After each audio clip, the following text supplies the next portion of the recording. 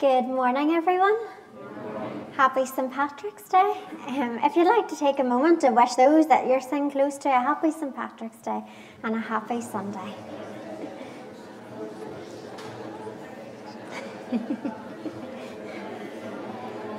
It's great to have you here with us this morning, whether you're in the building or you're watching online. Please do take your seats. Before we turn our hearts to worship, just a few announcements, all of which is in Pew News. Pew News is also online, and there's some in the porch if you didn't get one on your way in. Our evening service is as normal this evening at 7 o'clock. We're having a service of Holy Communion, but next Sunday we're having a service of readings and hymns for the Passion, and that's at 7 o'clock next Sunday evening. Looking to the week ahead, you'll see that our Easter or General Vestry is on Tuesday evening. That's in the venue in Crozier Hall at 7:30. And that's where we elect a new vestry for the coming year, but we also look at what has been done in the year past and where we want to take things in the future as well. So please do come along and hear that on Tuesday evening at 7:30 p.m. On Wednesday, Marksmen, Cafe Hope, choir practice, our Lent service and bowling club is as normal. But you'll see a little meeting at 8:15 on Wednesday evening. We're hoping to form a men's group within our parish. So if you'd be interested in helping form that, or even if you have any ideas around it, please do come along, because that's at 8:15 just after our Lent service. On Thursday morning, the ladies' walking group are out walking as normal. They're meeting at 10 a.m. just outside the Crozier Hall. And you'll see that our women's ministry, Alive, is meeting this Thursday evening at 7:30. We'll be in the venue where we will have a speaker from SD Bell, the tea company in Belfast. They'll be coming to give us a talk on the history of tea. So even if you're a coffee drinker, please do come along and hear that really great little talk. If you have any questions, just ask me after the service. Next Friday evening, then Glow, our youth club, is meeting at 7:30 in the Crozier Hall. Easter is fast approaching. The eggs are all on the shelves of our supermarkets and have been for some weeks. And there's plenty happening within the parish as we approach Easter. You'll see that we have a Monday, Thursday service and meal. That's the 28th of March at 7 p.m. If you'd like to come along, there's sign-up sheets in the porch. We need people to sign up in advance just so that we know for catering and numbers how many we need to provide for. You'll see on Good Friday we have our 3-hour service, and that's Words from the Cross, and you can pop in at any time. You don't have to stay the whole time, but it is Bishop Harold Miller, the former Bishop of the Diocese of Down and Dromore, who is coming to speak at that this year. You'll also see details about our Easter dawn service, our Easter morning breakfast, and on the back of Pew News we have all the details of our services happening during Holy Week, and it'll be posted online this week as well. So as we come to our service this morning, we take a moment to still our hearts and our minds from the busyness of life and all that's going on, and recenter our scattered senses on the living God.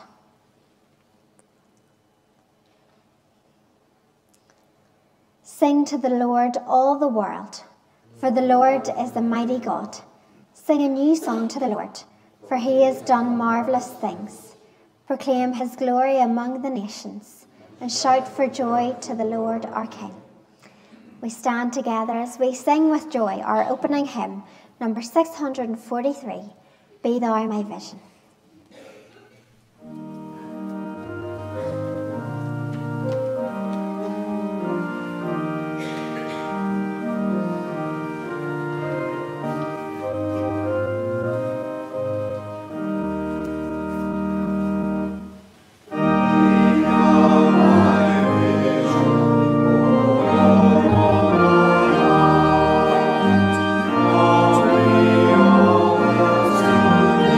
Say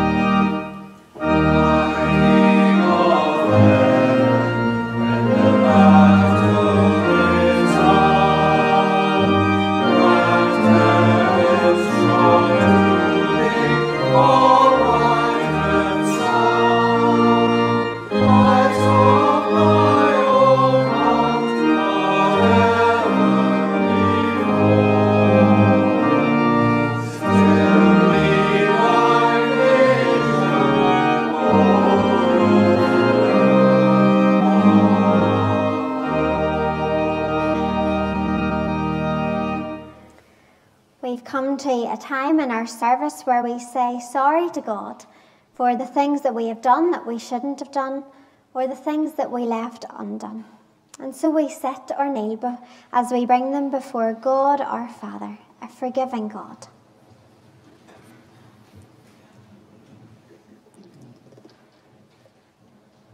Lord God, our Maker and Redeemer, this is your world, and we are your people.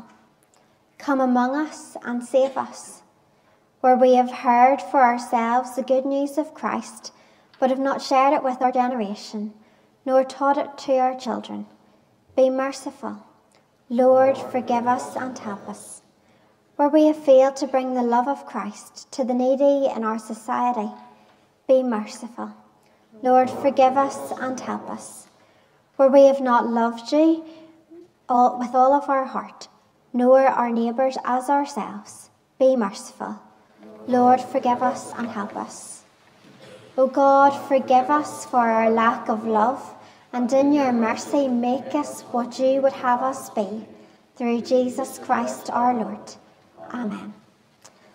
The Lord, who is merciful and gracious, slow to be angry and full of love, who will not accuse us forever, nor be angry with us always, who does not treat us as our sins deserve, or repay us according to our wrongdoing, have compassion on us as the Father has compassion on his children, and forgive us our sins, through Jesus Christ our Lord. Amen. Collect for St. Patrick's Day.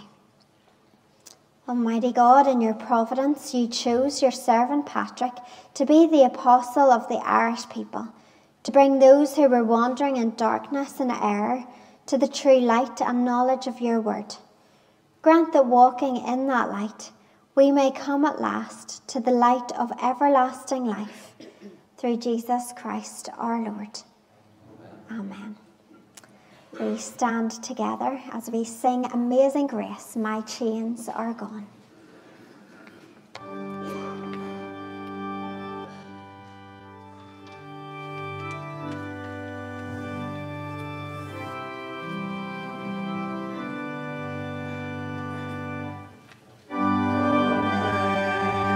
Your seats, I'm going to invite Ellie May, who is going to give us our reading this morning.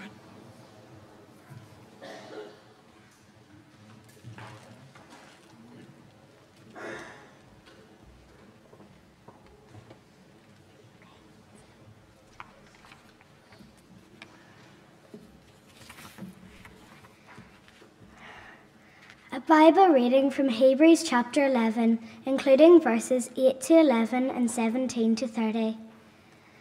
By faith, Abraham, when called to go to a place he would later receive as his inheritance, obeyed and went, even though he did not know where he was going. By faith, he made his home in the promised land, like a stranger in a foreign country. He lived in tents, as did Isaac and Jacob, who were heirs with him of the same promise. For he was looking forward to the city with foundations, whose architect and builder is God. And by faith even Sarah, who is past childbearing age, was enabled to bear children because she considered him faithful who had made the promise. By faith Abraham, when God tested him, offered Isaac as a sacrifice.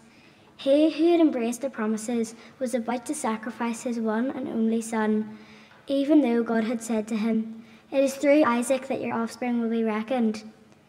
Abraham reasoned that God could even raise the dead, and so in a manner of speaking he did receive Isaac back from death. By faith Isaac blessed Jacob and Esau in regard to their future. By faith Jacob, when he was dying, blessed each of Joseph's sons and worshipped as he leaned on the top of his staff. By faith Joseph, when his end was near, spoke about the exodus of the Israelites from Egypt and gave instructions concerning the burial of his bones. By faith Moses, his parents, hid him for 3 months after he was born, because they saw he was no ordinary child, and they were not afraid of the king's edict. By faith Moses, when he had grown up, refused to be known as the son of the Pharaoh's daughter. He chose to be mistreated along with the people of God, rather than to enjoy the fleeting pleasures of sin. He regarded disgrace for the sake of Christ as of greater value than the treasures of Egypt, because he was looking ahead to his reward. By faith he left Egypt, not fearing the king's anger. He persevered because he saw him who is invisible. By faith he kept the Passover and the application of blood, so that the destroyer of the firstborn would not touch the firstborn of Israel. By faith the people passed through the Red Sea as on dry land, but when the Egyptians tried to do so, they were drowned. By faith the walls of Jericho fell after the army had marched around them for 7 days. Here ends the reading.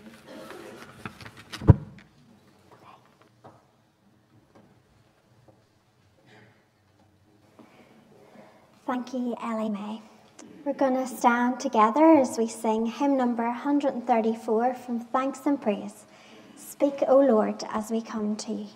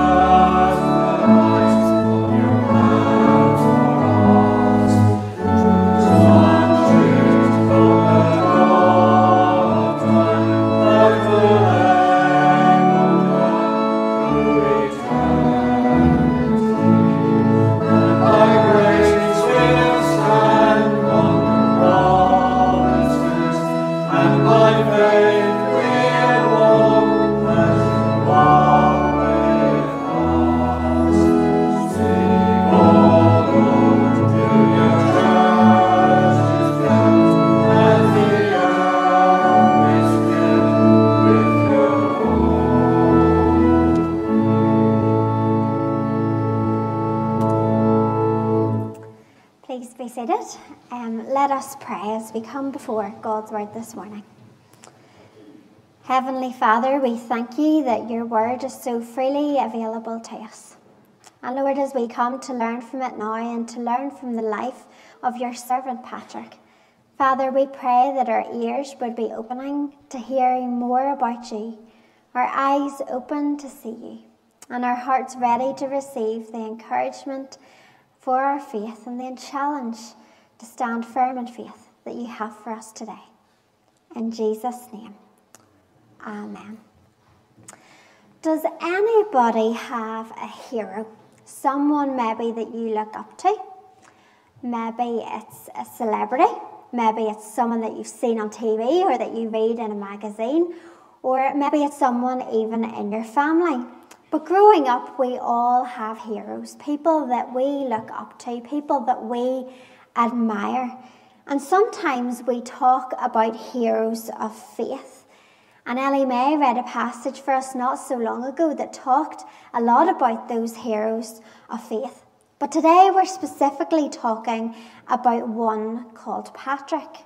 Now, when it comes to the story of Patrick, the truth is even more exciting than the myth. You've maybe heard that he's known for driving all the snakes out of Ireland.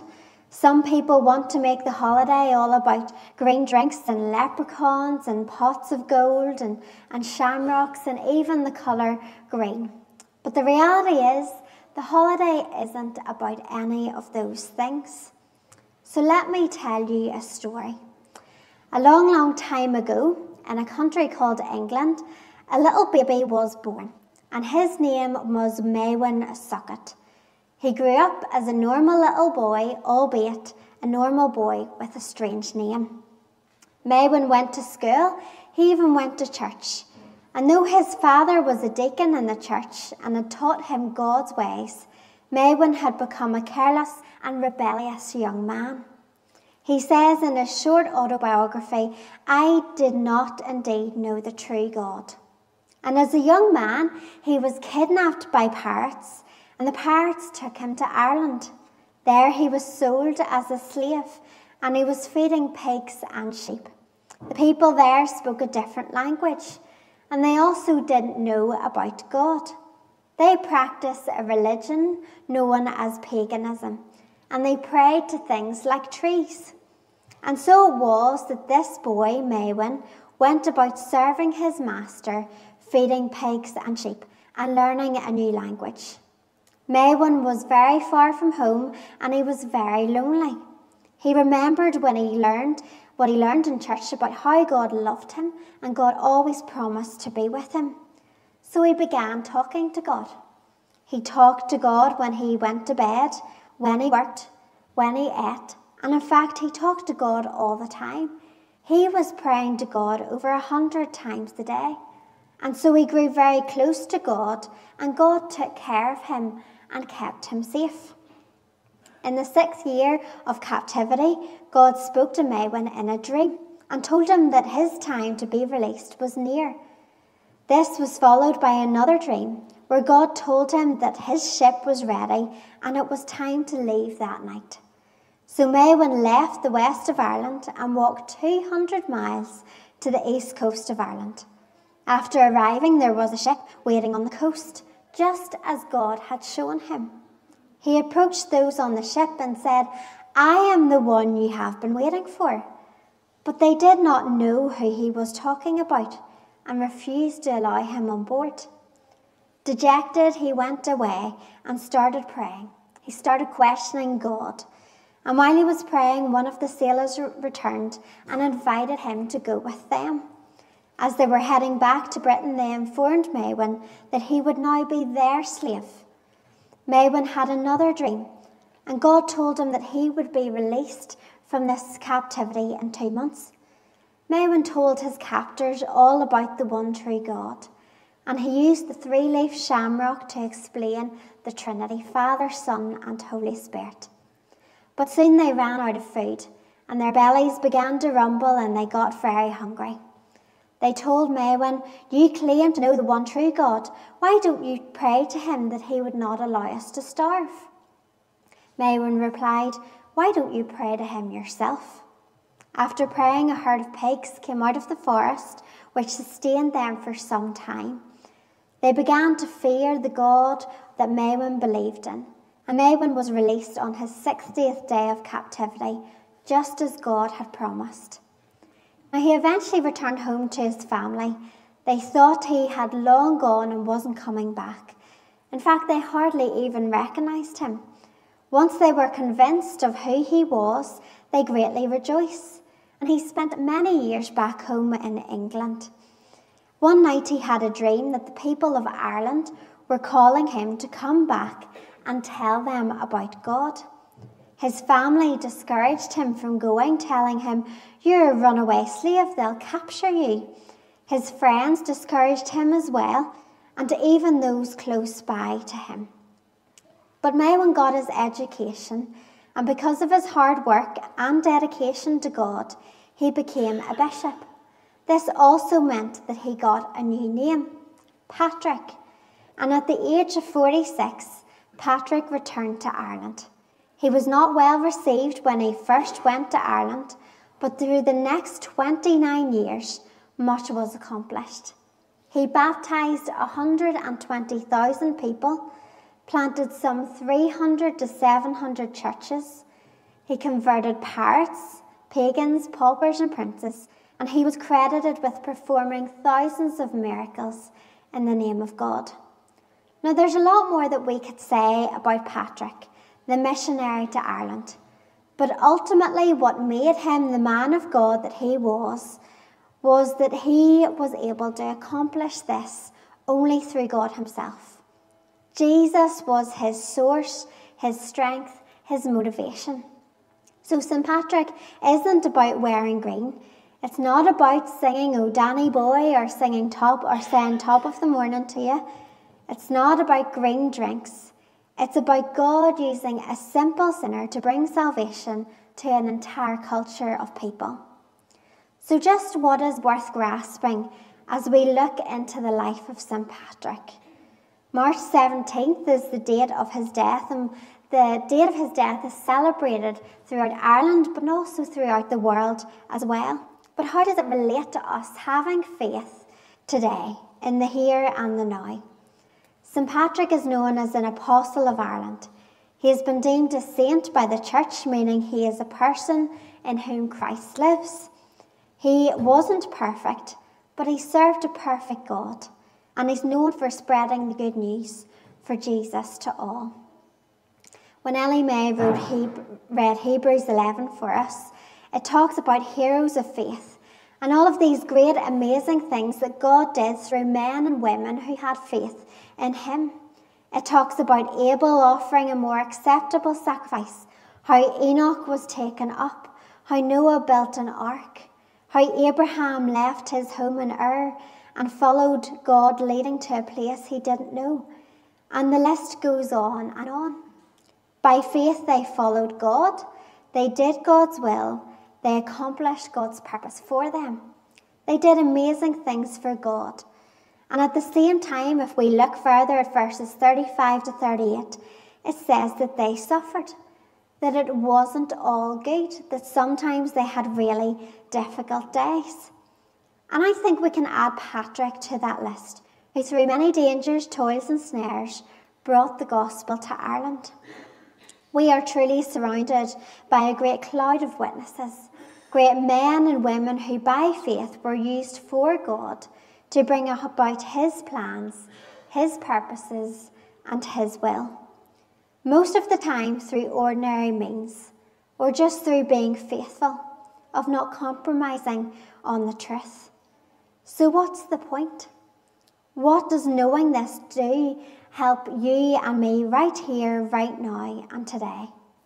Well, in Hebrews 12, a little further on from where we read this morning, verses 1 to 2 say, "Therefore, since we are surrounded by such a great cloud of witnesses, let us throw off everything that hinders and the sin that so easily entangles us. And let us run with perseverance the race marked out for us, fixing our eyes on Jesus." There's a little word at the start of that passage. It says, "therefore." In other words, because of all the things that happened in Hebrews 11, and since we are surrounded by such a great cloud of people and witnesses that have stood for God in tough times, here's what we should do. It says we should lay aside every weight, every sin that clings so closely to us, and run with endurance the race that is set before us. We can look back at these men and women of faith. We can look back at the believers who have gone before us, and we can see what God did through them, with them, and we can see how they endured and how they were persecuted. We can see that all of these folks weren't any different than you and me. They were just like us. They needed food, they needed sleep, they had things they enjoyed doing. If football had been invented, they probably would have supported a great team like Liverpool. And they were also sinners, flawed people, and yet God used them. So it's really not about them, it's about Jesus. They serve as an inspiration of what someone who is solely devoted to God can do, but it's Jesus working through them. It's all about Jesus. He is the object of our faith. He is the one who makes it all possible. He went to the cross for the joy that was set before him, and he's seated at the right hand of the Father. So I'm thankful we have a holiday when we can remember the missionary to Ireland. I wish more people understood what it was really about, but I'm thankful that we have a day to remember a faithful man of God. But I'm even more thankful that we have the opportunity every day to remember, praise and worship and learn about Jesus. Because as interesting as Patrick was, he couldn't do anything without Jesus. 1 Corinthians 11 verse 1 says, "Follow my example as I follow the example of Christ." And that's what Patrick did. He exemplified everything that Jesus done. He was a man of prayer. We know he prayed over 100 times a day. He was a man of patience. He had to wait 24 years to see God's plan come to pass. He was a man of perseverance. He pushed on even though others tried to stop him. Patrick, he was all about Jesus. He loved Jesus, he served Jesus, and his goal was that Christ would be seen in all that he did. So may that be our goal as we go out to school, as we go out to work, or wherever we are during the week. May people see Jesus through all that we say and all that we do.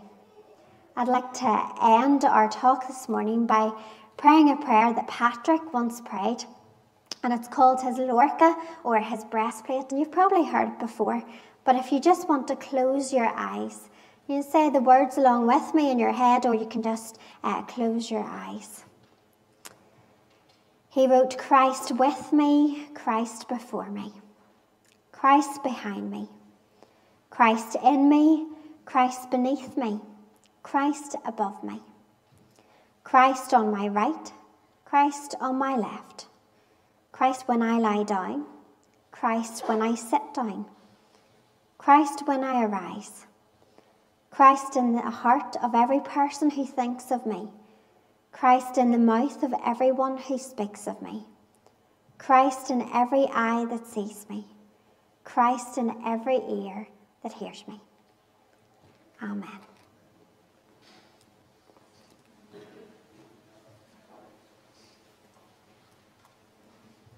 Good morning, everybody. We're going to sing together hymn 611 to reflect the prayer that Sarah's just read. St. Patrick's Prayer. Christ be beside me, Christ be before me. So if you can, would you please stand?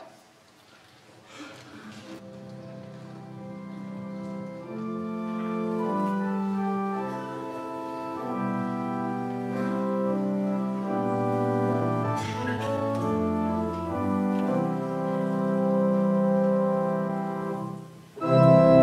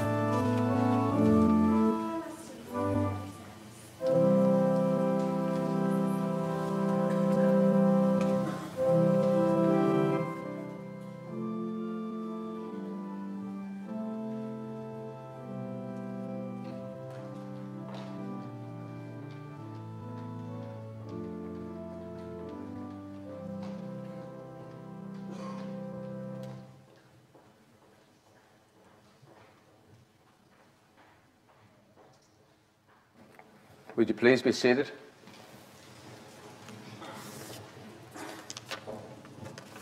We're going to talk with Jesus together in a time of prayer.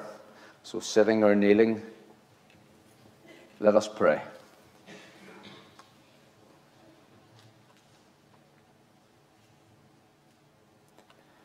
Heavenly Father, thank you that we are able to be gathered together for our family service today. Be close to us and help us feel the presence of your Holy Spirit during our prayer time. We thank you for our church, for the people who worship here, and for the organizations that serve you. Help us always to remember, Lord, that faith in you is confidence in what we hope for and assurance about what we do and not see. May we embrace St. Patrick's example to follow your word in faith, to understand that the promises you have made will be fulfilled as a heavenly reward for serving you and others through lives of faith in this sinful world. Thank you for being St. Patrick's source of strength, guiding and helping him achieve his earthly pursuits. May his ministry and missionary life, his forgiveness of others, his commitment to prayer and determination to bring your word to many be an encouragement to us all. Lord, in your mercy, hear our prayer. Lord of the Church, we pray for Archbishop John. Guide and support him in his role, and we pray for the churches near us and right across the Church of Ireland. We pray today that your wisdom will guide all clergy and ask for your Spirit to be their sustainer and guide. Fill them with joy for the service into which you called them. May they experience your love today. This Sunday we pray in particular for the parish of Clocherney, Drumachilly and Seskinore. Bless and support Diocesan Reader Sarah Cathers and Parish Reader Hazel Gibbony. And dear Lord, may the vacant rector position be filled soon. And across the diocese of Armagh today we pray for all who serve on select vestries and who work for the parish and community. And then praying for the Anglican Communion, we pray for the Church in Wales. Lord, in your mercy, hear our prayer. Heavenly Father, during these weeks when international conflict remains an ever-present reality across our media, we continue to think and pray for the situations in Ukraine and North Africa. We pray also for the countries and people affected by famine, disease, migration, gun crime, the impact of earthquakes, erupting volcanoes, storms and flooding, and all forms of political unrest. Lord, guide those in positions of responsibility to have calm heads and caring hearts, and to seek dialogue first as a means of preventing the pain and strife that results from violent interventions. Father, at this time of continuing extreme crisis, we cry out to you for all who suffer in Gaza, Palestine and Israel today. We pray for your precious children, traumatized and in fear for their lives, for civilians in Gaza, Palestine and Israel, that they would be protected and that every life would count and be cherished and remembered. For medical and emergency personnel, all those working in hospitals and the community to help people, risking their own lives to save those of others. For the families of the bereaved, for those who have seen images they will never forget, for those anxiously waiting for news, despairing with each passing day. Bless and bring safety to the people of these countries, along with your care and support to those directly affected by pain and suffering. Lord, in your mercy, hear our prayer. And turning our prayerful attention to those close to us in need at this time, we pray for those who are sick and experiencing illness. We pray for anyone in hospital or at home facing uncertainty, doubt, pain, their own personal sense of suffering and anxiety. May they feel your closeness, Lord, seek your loving support when they need it most, and have confidence that you remain alongside them during times of distress. Father, we pray for those who are dying, the bereaved and those grieving whom we know. May they experience your closeness, Lord, and we hold before you now anyone from our parish, as well as others known to us, who have recently been bereaved. And during a few moments of silent prayer and reflection, we ask that you support those whom we name before you now.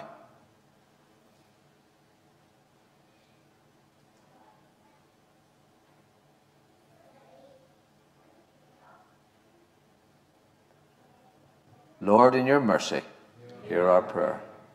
Gracious God, bless all health and social care workers, all teachers and pupils, all farmers, business operators, shop and factory workers, carers, and those who serve their community in different ways. Bring peace and comfort to families who are facing relationship difficulties. Protect the vulnerable prone to neglect and abuse, trauma and loss, guiding those in positions of oversight and care. Bless all parents and grandparents this week. Fill them with love, patience, and kindness for each other, and help them fulfill their responsibilities despite any challenges they may face. And finally, we ask for your blessing on all of our young people, Lord. Protect them, guide and encourage them. And we ask that you continue to lead and nurture all who participate in Reach mentoring across our schools.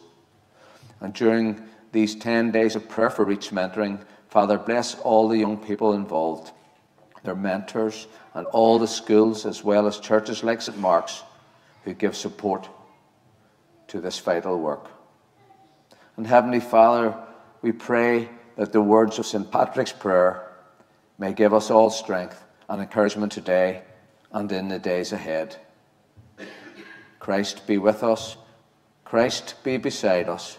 Christ be before us and behind us, at our right hand and our left. Christ be with us everywhere we go. Christ be our friend forever and ever. Amen. Accept these our prayers through Jesus Christ our Lord, who taught us to pray together. Our Father, who art in heaven, hallowed be thy name. Thy kingdom come, thy will be done on earth as it is in heaven. Give us this day our daily bread, and forgive us our trespasses, as we forgive those who trespass against us. And lead us not into temptation, but deliver us from evil. For thine is the kingdom, the power, and the glory, forever and ever. Amen. We've come to a time in our service where we like to say happy birthday to those who have any birthdays in March. So can I have some helpers to help me hand out some Freddos? I'm hoping there's not many birthdays so that I can eat the rest of these. Do you want to do that side over there? Just put your hand up if you have a birthday in March. More helpers coming.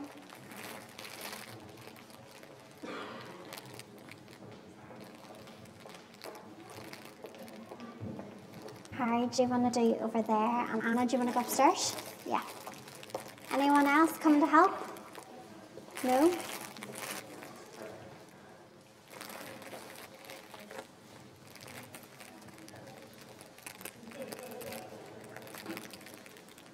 There's a good few in the middle as well. Put your hand up nice and tall just so that the kids can see. I don't want you to miss out on your Freddo.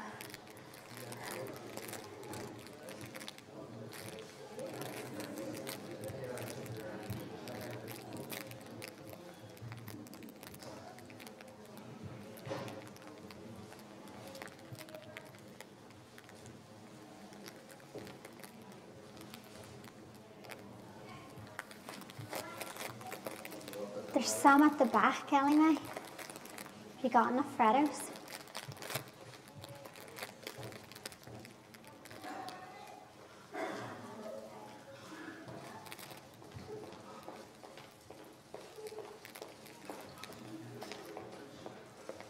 Thank you so much. You just want one? Okay, there you go.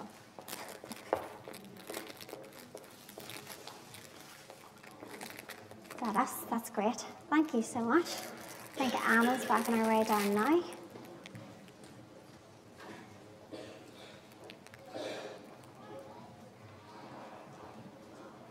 There we go. Thank you. That's great. So if it's your birthday in March, we would like to sing happy birthday to you. So let us sing happy birthday.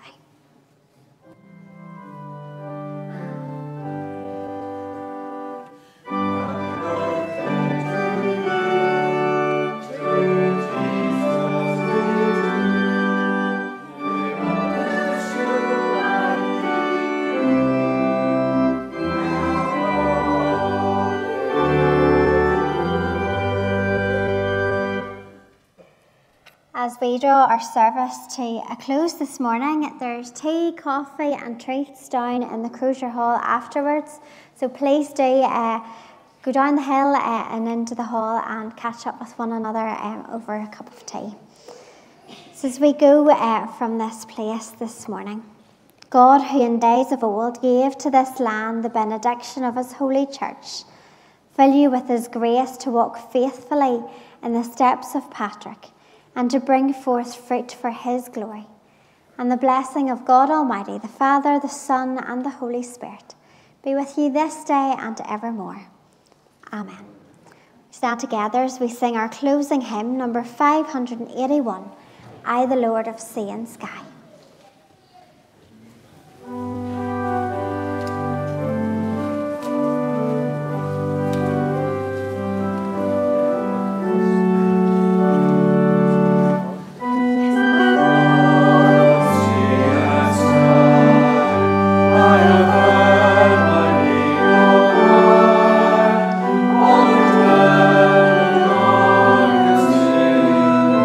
I will sing.